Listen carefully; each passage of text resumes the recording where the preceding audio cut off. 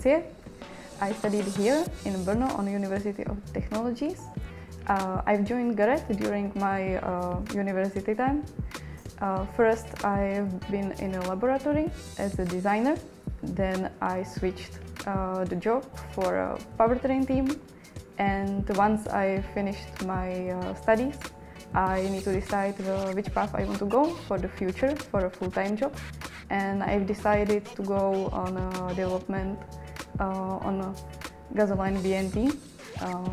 And I'm here since that time.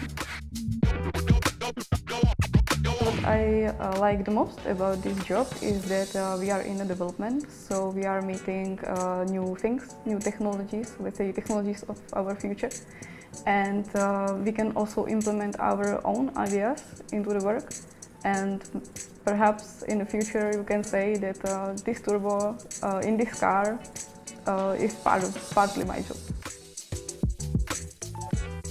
For me, I think that my target for the future is to create my own team and to lead it, because I studied here as a student and now I'm the part of the team. So maybe once I will have my own team and I will lead it. I would say that there is no main challenges, that every day is a new day and new challenges that come, and every day you need to find a new solution.